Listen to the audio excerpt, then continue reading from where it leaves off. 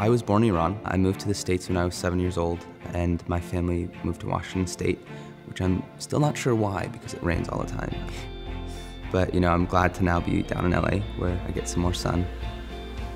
I've loved it here. I remember from day one when I was on campus, this small feel, people actually caring about my name, who I was, where I was from, that in itself made me feel like I belonged. One of the things that's really propelled me, not only while I've been at Oxy, but I know will help me after I graduate, is having had the support of so many different people here at Oxy, the faculty, the administrators, the people even in the Career Center deeply care about the students.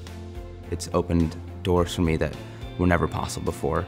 Oxy selects one student a year to study at the University of Cambridge. Second semester when I heard about it, I was like, I really want to be that student. There was a point in time where I almost gave up on myself, didn't think that I could do it. There was a professor here, Professor Lair. He really pushed me to apply and to still believe in myself.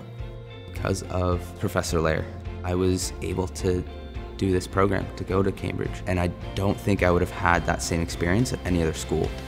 Any student that leaves this campus takes a part of Oxy with them. And I would tell any student that's coming here to be prepared for that, because it has an impact on you, it truly does.